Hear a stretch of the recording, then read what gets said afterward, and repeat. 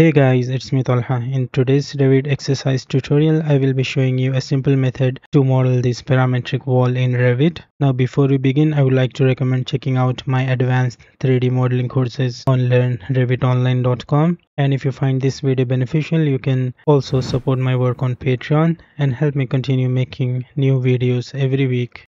Anyway, let's get started. So here I'm in Revit, and as you guys know, to create such parametric designs we need to use in-place mass.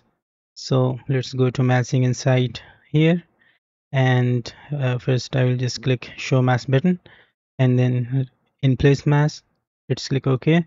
And here I'm just going to create a rectangle using model line.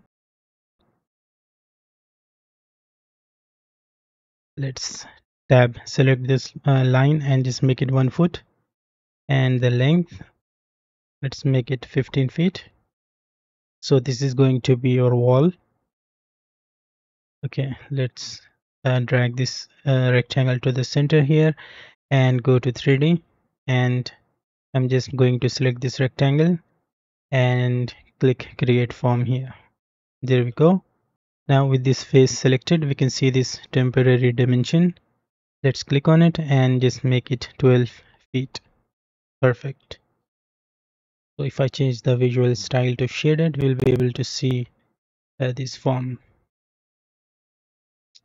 Now I'm just going to the elevation here. You can see we need to go to the south elevation here, and I'm just going to create a reference line here. So let's go here and select reference line, and this dialog box pops up. We just need to select pick a plane and pick this face here. Now I'm just going to use this spline and make sure draw on work plane is selected. Then we can just create a spline like this. Now I'm just going to select this spline and use this drag handles and just change the shape of this spline like so. And then we can just go back to 3D. Now to easily create profiles on this reference line, we need to add point elements. Make sure draw on face is selected here. Then we can add a point and at the end point as well. Perfect. Now let's set the work plane to this reference point which we have just added. Then we can use arc, and let's create an arc like this. On this side I want to create a smaller one, and then we can just close this profile using line. Now if I select this arc, both the arc and this line also get selected. So okay, I'll just move this point here. Perfect. Let's create another profile on this side. First we need to set the work plane, and then use arc. Make sure draw on work plane is selected. Then we can draw an arc from here like so. Let's close this profile as well using line, and then we can just select this profile and this reference line, and then this profile, and just go here, click this drop down and select void form. There we go. If I change the visual style to shaded, we'll be able to see we have created this kind of shape. Now to create another profile here, we cannot actually use the same reference line, so we need to create a new one. So let's go to south elevation and select reference, and then select pick lines and just pick this spline which we have created earlier. Nothing's changed here, but we can see these two dots, which means a new line is created. Just hit escape and go back to 3D, and again we'll repeat the same process. We'll first add point elements, select draw on face and pick this edge, add another one here, and then set the work plane to this point element. Just hit tab key to highlight this vertical face, and then use arc, select draw on work plane and create a profile. Okay, there is some issue. I think I selected the wrong face for the work plane. So let's repeat that again. Select work plane, just highlight this face, then draw an arc. Make sure drawn work plane is selected, then we can create an arc, maybe 1 foot. Let's close this profile. Go here, set the work plane again, hit tab key to highlight this vertical face, and then select arc. Let's create a profile like this, then close it, then select that, and then let's select this reference line as well, and then this profile, and just create void form. There we go. So we are almost done with modeling this parametric wall. Now to create the slats here, we need to use void again. So let's go back to south elevation, and again we first need to set the work plane. Pick a plane. This time we will pick this face here, and then we can just draw a rectangle like so.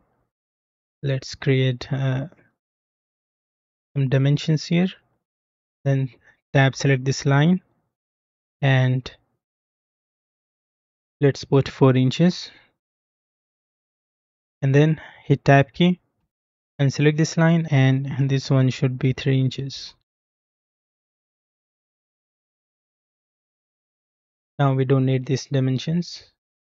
Let's delete them, and then select this rectangle and just copy. We'll copy from this point, and let's add around 4 or 5 of these, and then hit escape key and select all of these lines, then copy from this point again. So this way we can quickly add them here, because the array tool does not work with these lines in massing environment.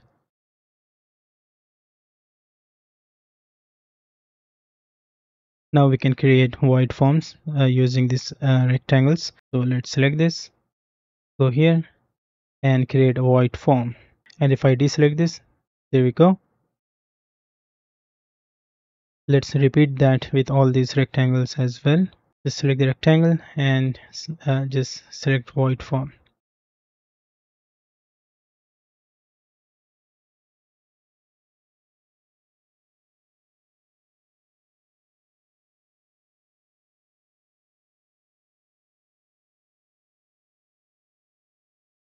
So I have finished creating the voids. Now as you can see, we already got this parametric wall here, but still it's just a mass form, and to convert this form into solid geometry, we need to use wall by face. So let's first close the massing in environment, and then we can go to architecture, click this drop down, select wall by face, and I'm just going to create a 4-inch wall, which is the thickness of each of these slats, if you remember. So let's create a generic 4-inch wall and put the same thickness here, 4 inches. Click OK, and now we can just select each of these faces here.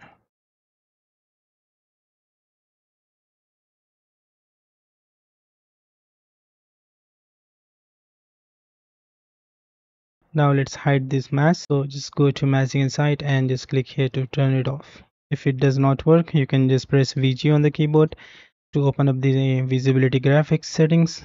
Just click anywhere here and press M on the keyboard to go to mask and check. Click apply. OK, there we go.